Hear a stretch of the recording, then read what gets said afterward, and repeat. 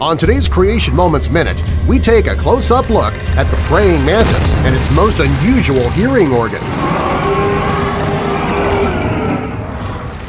Scientists always thought the praying mantis was deaf. Though none of the 1,700 species of mantises have ears, after a long process of detailed study and testing, scientists finally discovered that the mantis can hear. Unlike any other insect, the mantis has only one hearing organ, located in a groove underneath its thorax. The teardrop-shaped groove has a thinner cuticle, and below that is a large air sac on each side of the groove. Inside these sacs are nerves that carry the sensation of sound to the nervous system. Truly, there is no limit to God's creativity or His ability to make whatever He can imagine. We should keep this in mind, especially when some human authority tells us the Bible has made a mistake. For CreationMomentsMinute.com, I'm Darren Marlar.